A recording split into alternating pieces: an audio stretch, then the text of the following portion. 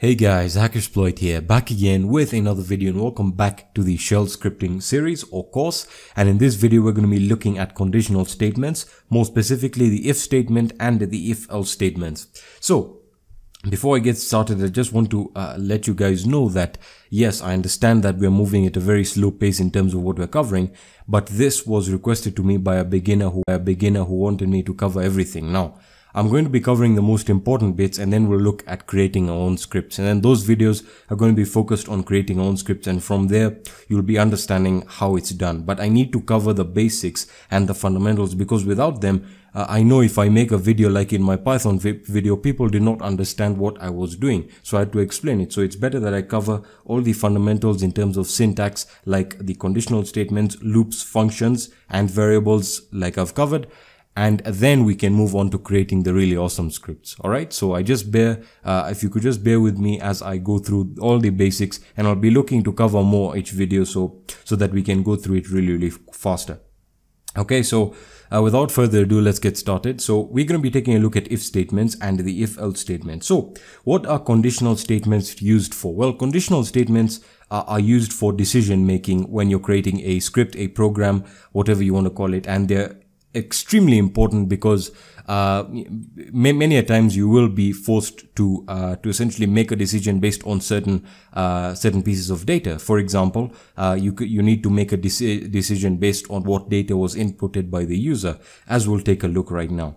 So the if statement in shell scripting is extremely easy to understand, and again, as I mentioned, intuitive. But what I want you to do is, if you're already experienced as a programmer, or you've already done scripting with Python, for example, do not carry any of the syntax rules to shell scripting, because it is slightly different in regards to the syntax and how everything is structured. All right. So I currently have Nano opened here, and the reason being is many of you told me that I should use the terminal editors like Vim or Nano. And I prefer using Nano, especially right now, because again, most of you will say, how do I use Vim? Because Vim is slightly different. But again, that's also something I hope to cover. But getting that out of the way, so I'm using Nano, and you can see I created a file here, a shell file called conditional.shell, and I've already given it the executable permissions. So I have already initialized or set the default interpreter here, and we're ready to go. So the syntax is quite simple. All right. So you have your if statement, and then you want to give it a space. It's usually preferred to give it a space, and then you use your square brackets, and in here is where you would put in your condition, and you close that, and you have then your semicolon. After that, you go down here and type in then, and then you hit enter, and you indent a little bit. Now, of course, this really is not important as it is in Python, but it is good for the aesthetic purpose or for readability that you indent so that people understand what you're doing. All right. So then after the statement, after then, you then put in your condition here, which can be anything. We'll look at that. And then to end the if statement, we type in if, but backwards. So fi. Pretty weird, but again, very intuitive, and something that you'll get a hold of really quickly. So again, just to recap, so you have your if statement, you put in your condition right here. Always remember the semicolon, you then say then, and then you put the condition in here, and you then close the if statement with fi, and that's basically how you do it. Okay, so let's create a simple script here that will essentially just check if data from a variable is valid, or we'll just perform a simple test. All right. So let's declare a simple variable here, and I'm going to give this the variable name. I'm going to give it a value of Alexis, which is my name. By the way, for those of you who are asking from the previous video whether I am 45 years old, the answer to that is no. It was just a joke. I thought many people would get it, but anyway, name is Alexis, and then I'm going to say if.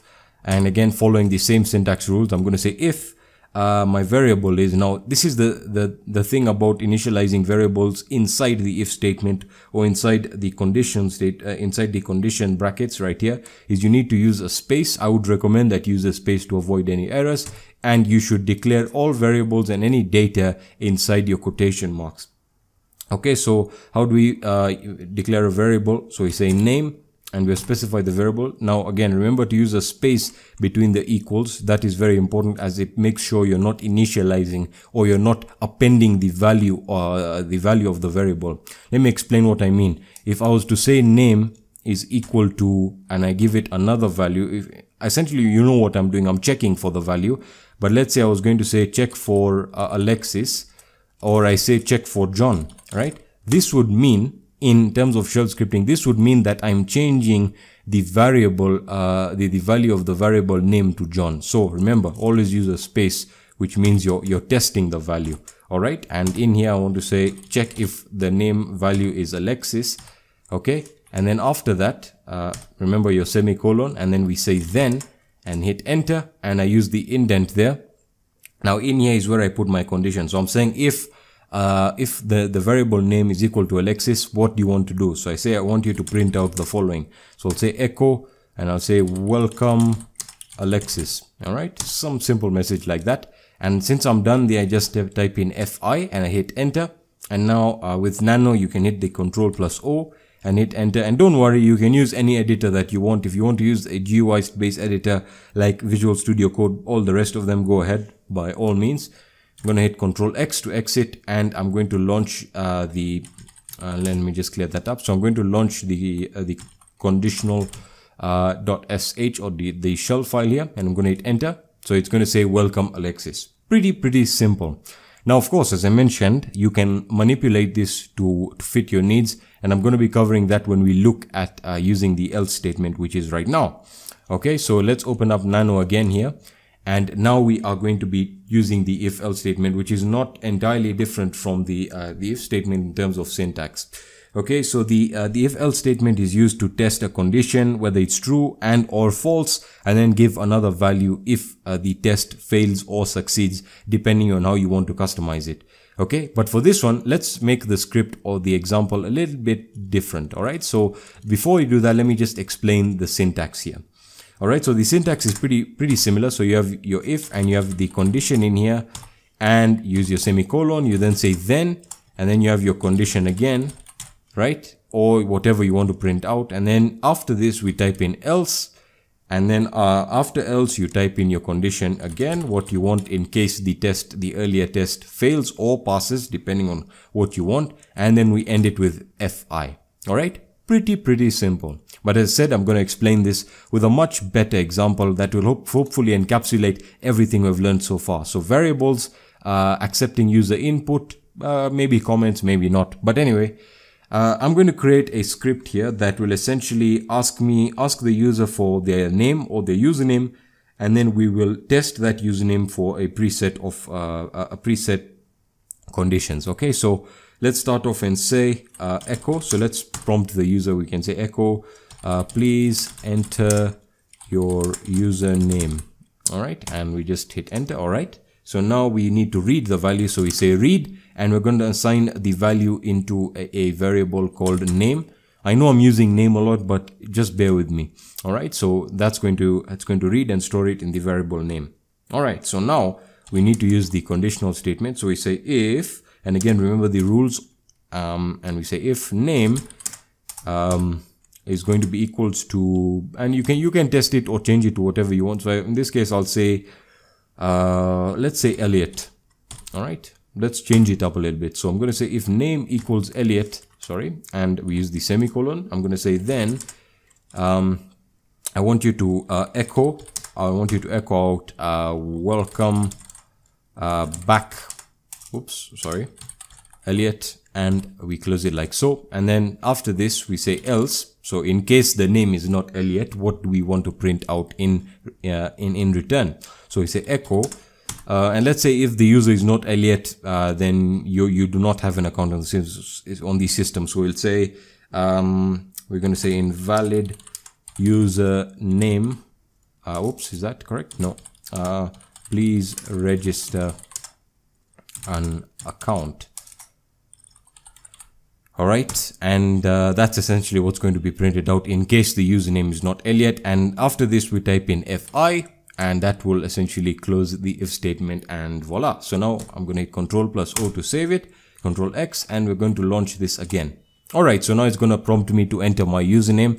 So we can test it out. So we can say John, all right, for example, and we hit enter, and you can see invalid username, please register an account. Let's run that again. Please enter username. We can try Alexis, invalid username, so we know it's working. And finally, we can test it with the value that we want, which is Elliot. And we hit enter, and there you are. Welcome back, Elliot. Now, the brilliant thing about conditional statements is that more specifically for shell scripting is that they can be used to perform tests. Now, you might be a little bit curious. What do you mean by tests? Well, the script you're going to be looking at next in terms of conditional statements and covering what all that we've looked at is a script that will check for different files and directories. Let me explain.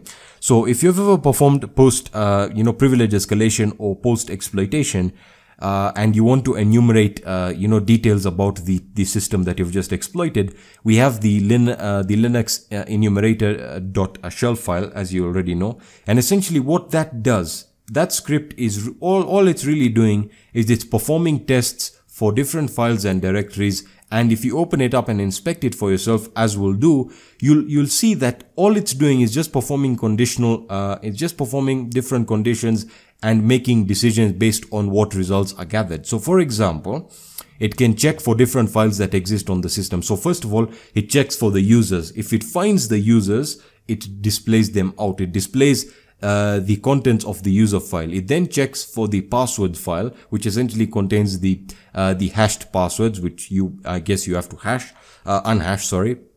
And it displays them out. If it doesn't find a file or directory in which it's testing for, it does not display it back. So we are going to be looking at performing tests in the next video, which is really, really exciting. So that's going to be it for this video, guys. If you found value in this video, please leave a like down below. If you have any questions or suggestions, let me know in the comment section on my social networks or on my website, and I'll be seeing you in the next video.